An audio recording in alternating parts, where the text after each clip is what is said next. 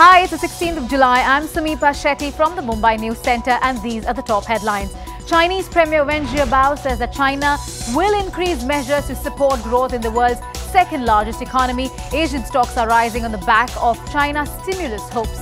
And back home, all eyes will be on the inflation figure for the month of June. It is seen at 7.6%. Core inflation is expected to continue its downward trend, and April data may get revised upwards to about 7.2%. Now, despite the gloomy current scenario, LIC's chairman D.K. Mehrotra expects to continue the FY12 trend and invest about 45,000 crore into the equity markets in FY13 as well. Now, that's a Bloomberg UTV exclusive. These, of course, are the top headlines at this hour. Time now for In Business with Harsha Subramanian.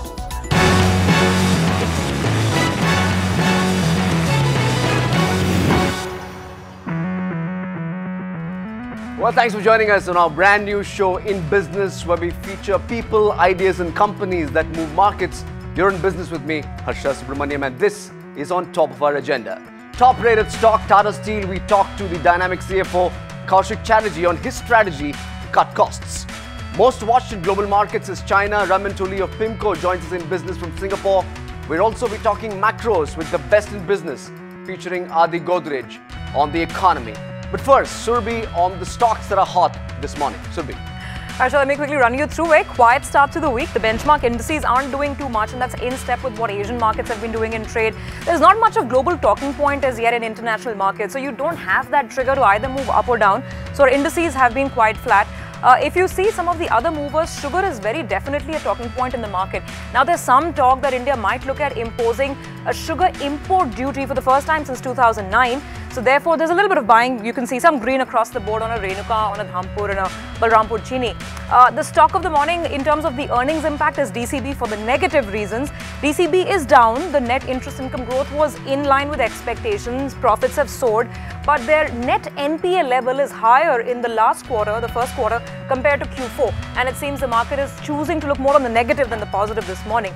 Very interesting moves on the IT side of the market. Mindtree up 3.5%, yet another good quarter for the company. In fact, I'll be back with some details on exactly what's working right with this company and the stock in a moment.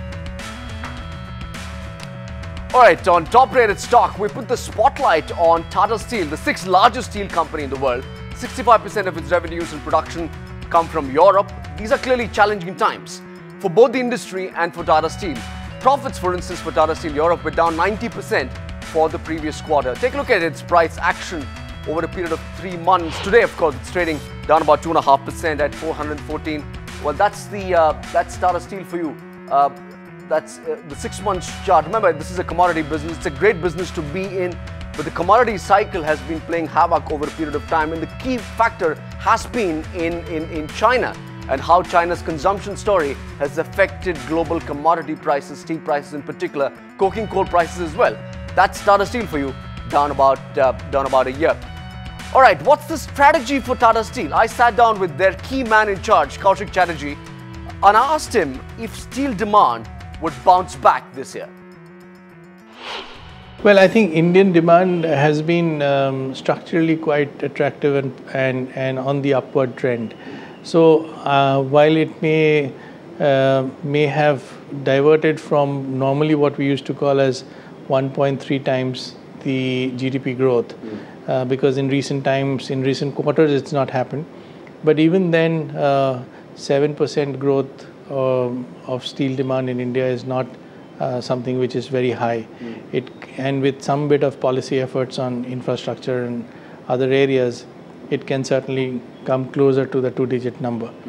So I don't think structurally Indian demand is in any risk of not growing upwards. The trajectory and the speed of growth may vary between, say, 5.5–6% to maybe 8% at the best case. What about domestic steel prices at this point in time?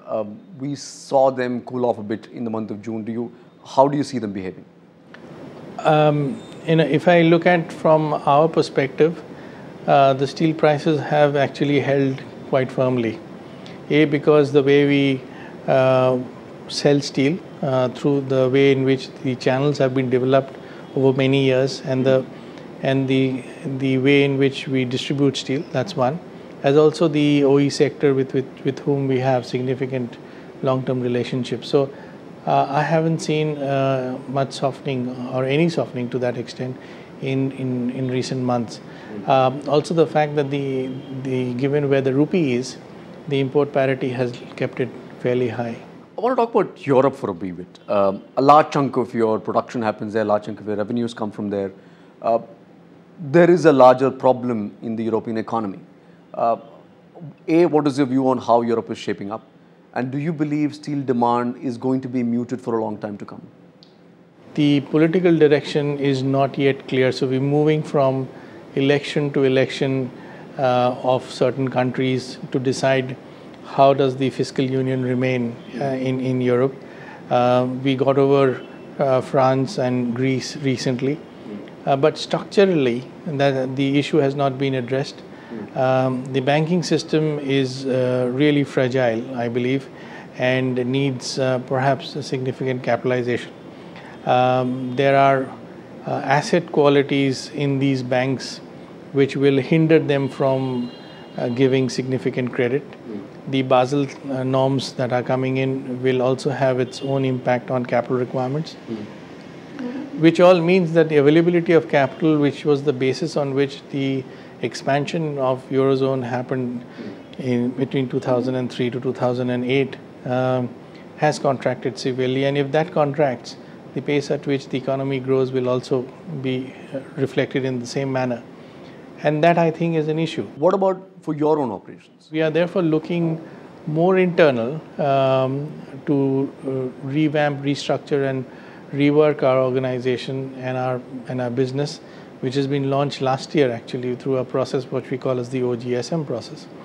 And to look at asset configuration, to look at supply chain issues, to invest in renewal of the critical assets and ensure that we are flexible with the market and ensure that we are able to produce based on the market demand, and we supply to more customers to whom we think that we can supply with more value. We have been looking very significantly at our cost base, at our productivity levels, at the levels at which we will want to invest in certain parts of the business and so on.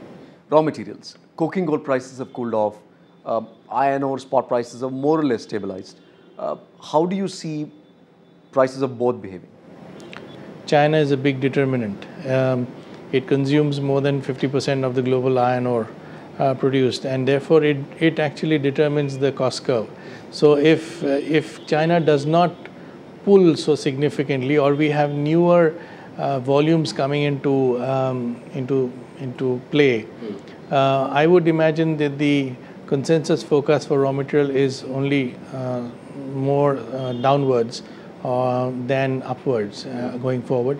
Coal may be a little different story because the physical availability of coal is not that much as iron ore, and therefore it may hold back to its level of around $200. What about your own production targets? You've stated publicly that you're going to be expanding your production here domestically. Correct. Are you expanding in India? What is the target that you're looking at? Yeah, so what we have just now is our Jamshedpur facilities will be at about 10 million tons this year. At the end of this fiscal year, we would be at a run rate of around of 10 million tons of crude steel or thereabouts. And our next project is in Odisha, where we are looking at building up a 6 million ton greenfield project, 3 million tons each. So in the next few years, we will have that completed, the first phase of 3 and then the 3. So we should be at least 16 million tons in the next few years. How much money is being invested in all this expansion? As far as the next, say, 4 or 5 years, we will be spending about between around $7 billion to $8 billion on greenfield projects. How much of what you're talking about will happen this year? And if you were to give me a split between the greenfield and brownfield? So our brownfield expansion is almost complete. There are few facilities that needs to be commissioned. The Odisha one? In Jamshedpur. Jamshedpur. Yeah, the Odisha one is completely greenfield. So every year we've given guidance that we'll be spending about $2 billion on all of the capex for the next few years. And you hold on to that? Yeah, we hold on to that. Yeah, because this, I mean, it's a 0-1 situation. You have a green field, you've got to do it. Okay, so the slower you do it, the longer it will take. So there is a efficiency in using capital faster and bring it to production. Other projects will depend on how the economy goes in the next few years. I want to talk about the currency. The rupee has perhaps been the worst performing currency in Asia. It's weakened, what, 20%? It's marginally retraced. How much of it has it affected you? Has that negated all the benefit that a falling coking coal price has given? Not really, but I think it impacts in two ways. The first one is on the revenue side, where we do import coking coal, so that has pushed up the raw material prices effectively. And secondly is the steel prices are, since it's a globally traded product, it's traded in dollars. So long the parity price is higher, the reference prices have been higher. So from a revenue side, it has been beneficial. From a cost side, it has been hurting in terms of higher raw material costs. Net, I would still say it's neutral to marginally positive. Two questions, one on currency and other on interest rates. By how much do you think interest rates are going to go down, and how will it impact you? And do you think the Reserve Bank could have done more in managing this currency volatility? I'm actually always been less worried about absolute levels of depreciation or appreciation, so long it remains somewhat range bound. The volatility is what makes the decision making very challenging, because if it is very volatile, as you just said, 20% within say few months, it makes it decision making very critical as to you do something which you think is prudent today, and tomorrow you proved completely wrong. So it's the volatility which is a reflection of flows, etc. As far as interest rate is concerned, there's not much headroom, I believe. We are at a peak. There is a cut that is being sought after at this point of time. Perhaps will come, but then how far will you keep managing it, because you have the other side of inflation to manage. So it's a balance, and I don't envy RBI's role, but I think it is a question of how you balance it and add on through fiscal measures. Your own debt levels, you publicly said that you want to maintain a 1:1 debt equity. Is that on track? Have you been working on reducing your debt on your books? Yeah, so we have been very active on basically managing our debt books.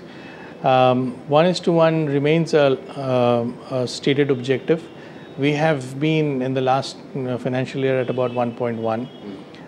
For a company which is going to grow as fast as we talked about a little while earlier, putting in a few $1 billion of asset, if you're putting in some $7 or $8 billion of assets in the next 4 or 5 years, we all obviously have to rely on taking external debt. But once we do that, it is going to be incremental, and we keep managing our debt portfolio actively so that we prepay sometimes debt to manage the levels at which we are. But our stated objectives of 1.1x times the debt equity remains as it is. Talking business with Koushik Chatterjee of Tata Steel. Well, that's talking about 412 at the moment.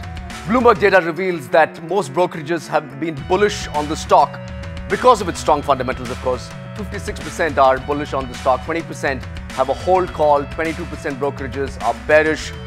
Daiwa, in fact, has the highest target at 559. Nomura is also bullish, has a 550 target on the stock. That's Nomura for you at 550. Motilal has a sell call on the stock with a target of 255. And currently the stock is trading at about 412. Well, that's the story on Tata Steel in business. We're all over the place online. Find us on Twitter at Harsha in Business. Well, that's the handle. Talk to us, write to us. But coming up next, we'll also be talking to the best in business, Adi Godrej, on the economy, on inflation. Back in business in 2 minutes.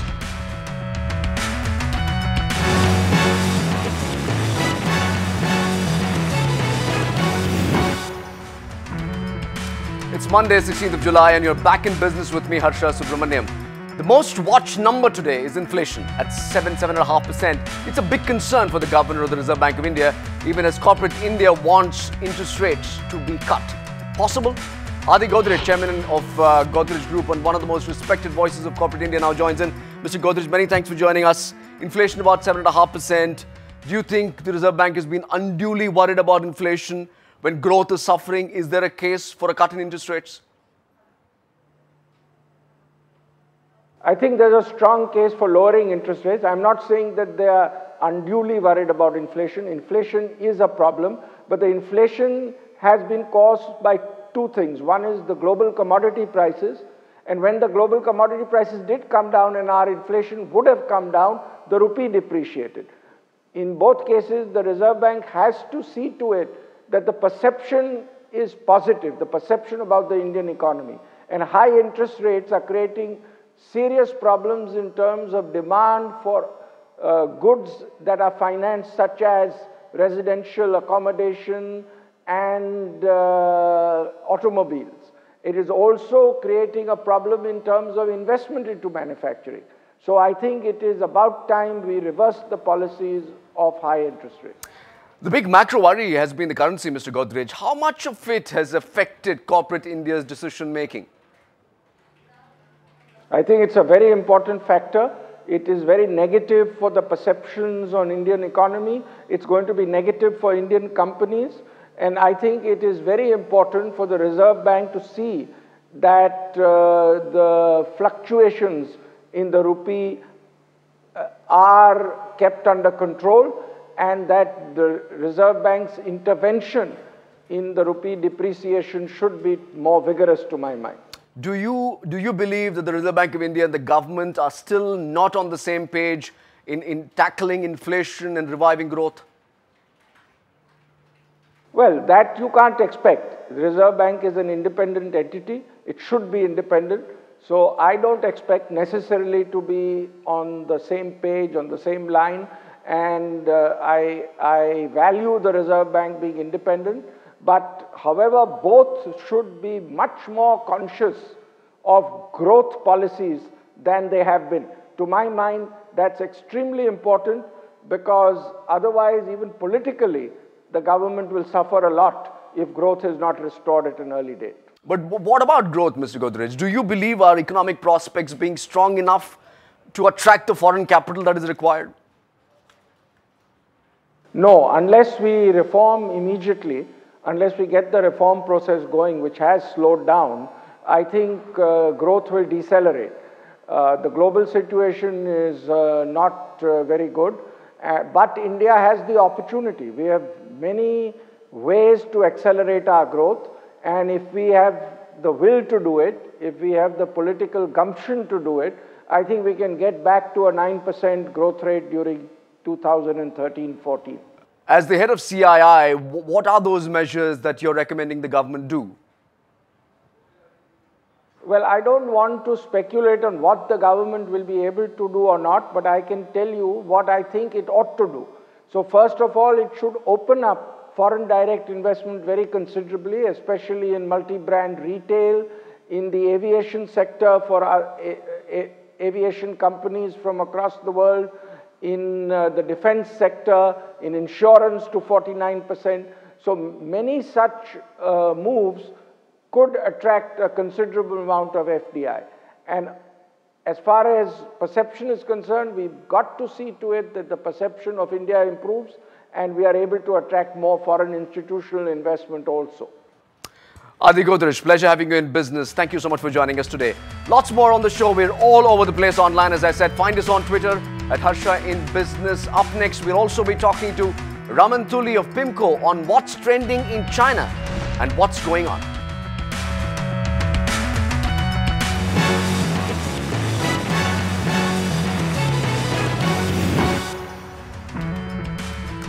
You're back in business with me, Harsha Subramaniam. The world is watching China. The dragon is slowing down. China has been slowing for 6 consecutive quarters, and the growth rate at 7.6% is the slowest in 3 years. Where is China headed? Ramin Toloui, Singapore-based global co-head of emerging markets at Pacific Investment Management Company, or PIMCO, which manages the world's largest bond fund, now joins us. Ramin, pleasure having with you. China has been, as you said, growing extremely slowly. What's the sense that you're getting? Is this going to stabilize? Is there worse to come? Or do you think the worst is over for the Chinese economy? Well, what we saw in the second quarter was really a continuation of the slowdown that began last year.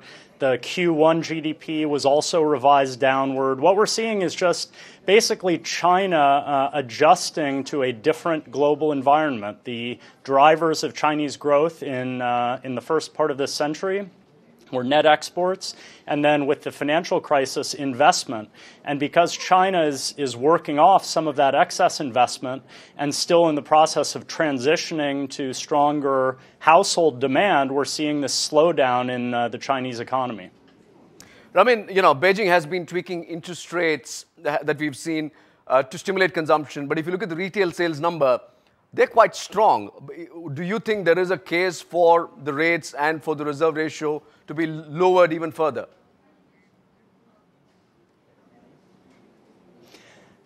Yes, I mean, the fact that the Chinese government acted twice in the space of a month to reduce lending costs is an indication that they see the need to provide some insurance against further downside in China's economy. So while some of the data, such as retail sales, is a relative bright spot, the reality is that the Chinese economy on the whole is still in need of some incremental easing of financial conditions. And that's exactly what we've seen with the two interest rate cuts, with the earlier reduction in reserve requirements. And we think that sets the example of what we're likely to see in the coming months as well. Ramin, Beijing has been fine-tuning fiscal policy. We hear Premier Wen Jiabao now talking about more economic support measures coming after a political meet. My question to you is, in 2009, we saw a fairly aggressive fiscal stimulus coming in with about 4 trillion yuan being refueling the economy. Do you see that kind of money being pumped in? Well, that's an extremely important point. In 2009, there was really an all-in policy response in China. They eased financial conditions, they expanded credit, and had a very aggressive fiscal stimulus. The response to the slowdown this time around is very different in China. Instead of an all-in response, there's much more of an incremental response that's anchored around an incremental easing of financial conditions. We have not seen, and we don't anticipate, a mega stimulus on the fiscal side of the kind that we saw in 2008.